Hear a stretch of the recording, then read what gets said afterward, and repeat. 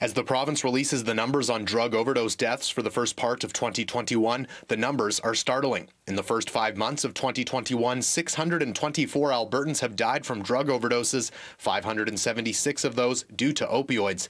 Advocates say more needs to be done. So we see the larger spike in overdoses occurring along the same time that COVID had occurred.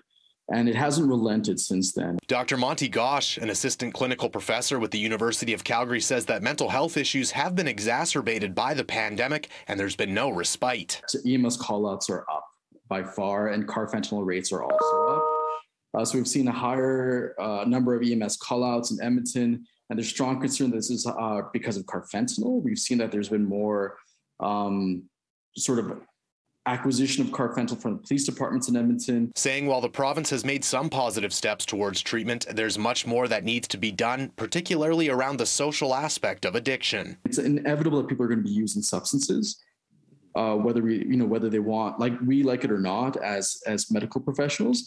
But the key is to keep them safe and keep them alive. And because we also know that treatment services that don't have access to those supports and are very abstinence focused can lead to the problem as well.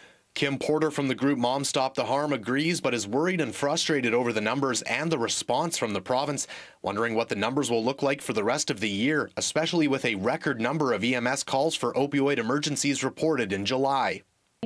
We need to be especially scared. Overdose deaths typically go up in the summer months, and these numbers don't even include the summer months, so they only go to the end of May. And I appreciate you reaching out and asking what Mom Stop the Harm thinks. It feels like we are forever saying the same thing over and over again. In Edmonton, Darcy Ropchan, City News.